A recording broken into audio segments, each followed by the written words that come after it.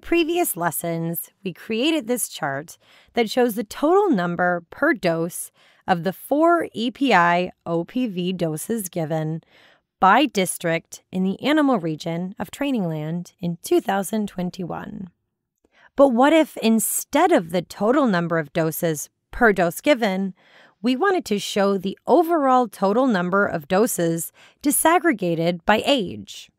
Let's see how we can do it.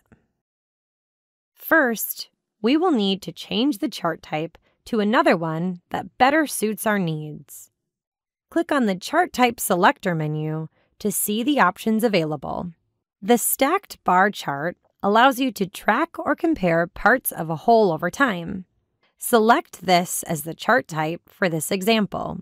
Now we need to modify the layout. Along with the period, move the organization unit dimension to the filter and keep the data in the category field.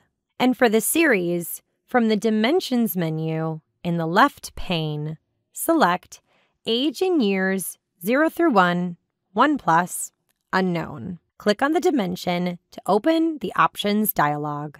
This is where we can choose the specific disaggregations we want to view in the chart.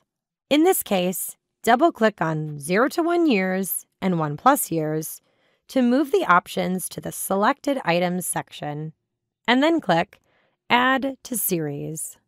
As a result, we see this chart with the overall totals for the number of OPV 0, 1, 2, and 3 doses given in animal region in 2021 for 2 age groups, 0 to 1 years, shown in green, and 1 plus years, shown in blue.